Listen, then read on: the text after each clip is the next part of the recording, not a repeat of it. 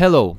In the last video I show you step by step how to set up a proxy to use TikTok in order to secure your personal data and to be able to use third-party programs to promote TikTok accounts if you are using the application on iPhone or iPad. Today I will show you how to set up a proxy for TikTok if your smartphone is running on Android. In order to work correctly, you need to download a special application from Google Play. Go there and find the Proxy Droid app, download it and run it.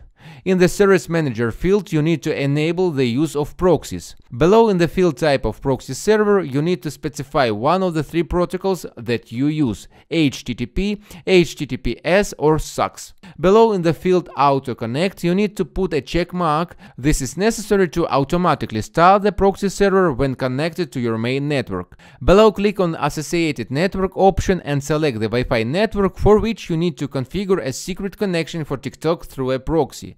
Save your changes and you're done. That's all. Subscribe to the channel and see you in the next review. Bye.